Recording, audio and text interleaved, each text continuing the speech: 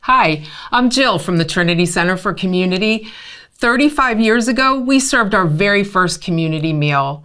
Lunchtime conversations with guests brought home the reality that stable housing is critical to breaking the cycle of poverty.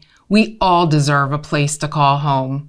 And so, Trinity pioneered our Radical Well-Being program, recognized at the city, county, and state level as a model for innovation.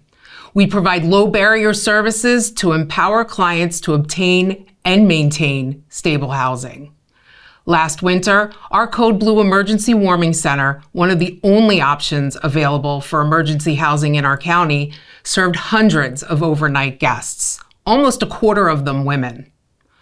Our grant request is focused on one of the fastest growing, most underserved segments of the unhoused population, unaccompanied women.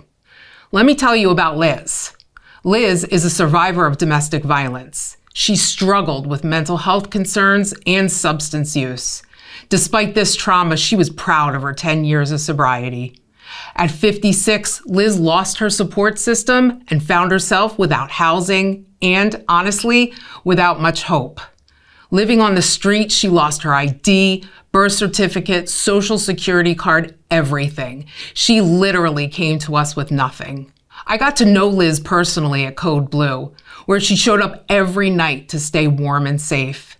Grateful for the community of hope she found at Trinity, Liz began volunteering at Code Blue, even as she remained a nightly guest.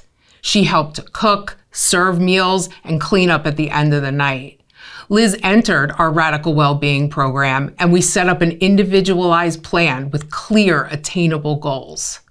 Weekly therapy sessions, trips to obtain new documentation, and access to health care helped stabilize Liz and put her on a path to self-sustainability.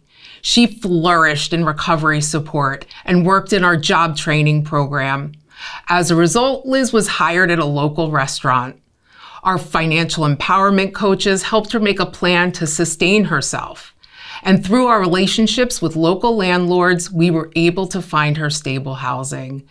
Visiting Liz at her new job and seeing the pride on her face was a true joy. Liz's story shows us that the factors contributing to poverty are interconnected and that these cycles can be broken.